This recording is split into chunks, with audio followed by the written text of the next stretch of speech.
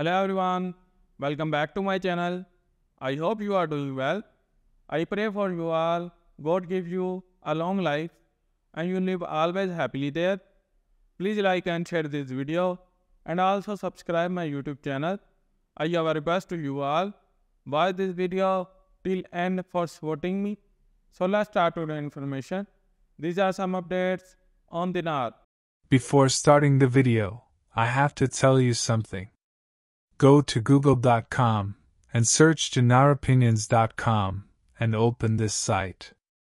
Here you can see the latest news, dinar opinions, and dinar guru updates on a single page.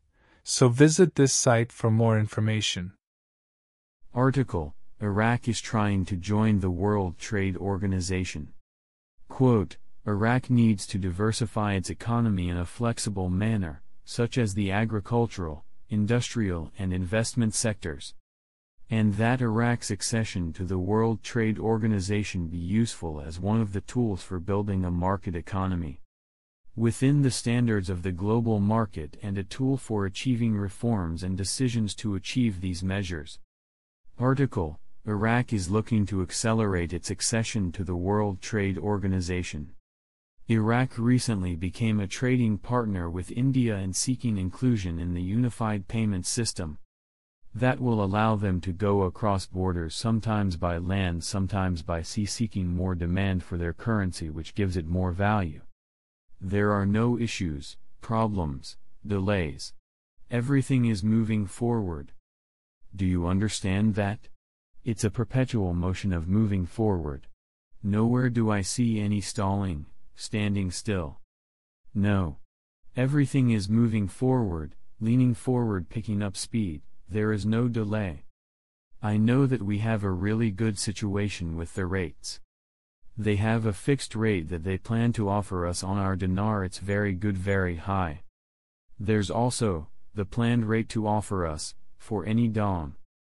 The Central Bank of Iraq issued, on Saturday, directives to all banks to take new controls regarding prepaid cards for the purpose of regulating financial movements that take place inside Iraq. A document obtained by Shafaq news agency showed that the directives included the ceiling for withdrawals for local financial movements inside Iraq that are made through ATMs for prepaid cards shall be 2 million Iraqi dinars per day instead of 395,000 Iraqi dinars.